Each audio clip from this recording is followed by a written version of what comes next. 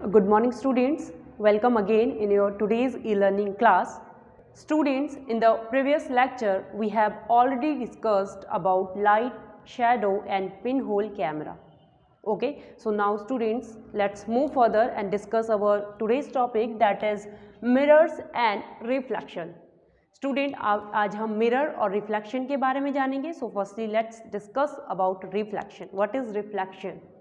So, when light rays bounce off the surface of any object, the phenomenon is called reflection of light. Student, जब जो light रे यानी कि light की जो रे है, रेज होती है, लाइट रेज, वो जब बाउंस ऑफ होती है किसी भी ऑब्जेक्ट के सरफेस पर, उस फिनोमिनन को कहेंगे reflection of light.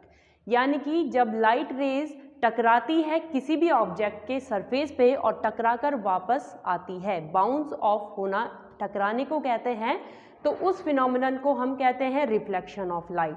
Okay, so next we can see non-luminous objects just because of reflection of light.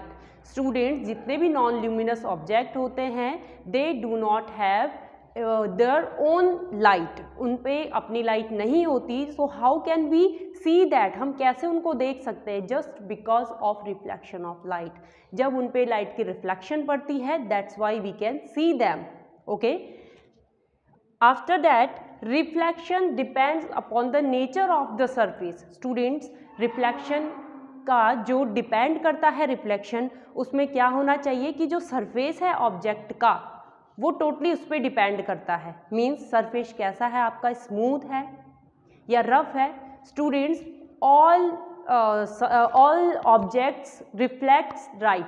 जितने भी ऑब्जेक्ट हैं वो रिफ्लेक्ट करते हैं लाइट को, बट स्मूथ सरफेस जिनका होता है या पॉलिश्ड सरफेस जिन ऑब्जेक्ट का होता है, वो दे reflect light better than other object.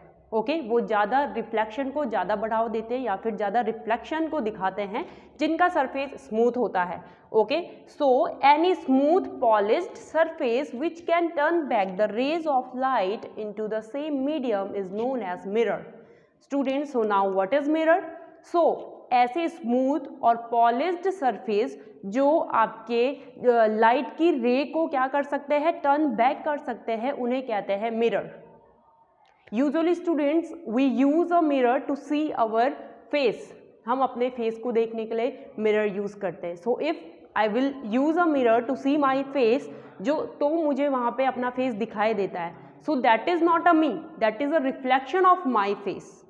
Okay, so we can define mirror like this.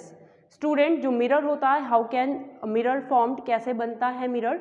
So mirror क्या होता है, पहले आपका एक पॉलिश्ड ग्लास होता है और उसके पीछे एक मेटेलिक लेयर होती है, जो कि आपके एल्यूमिनियम की हो सकती है, सिल्वर की हो सकती है, जो कि यहाँ पे बेस्ट ऑब्जेक्ट है रिफ्लेक्शन का, लाइट को रिफ्लेक्ट करने के लिए.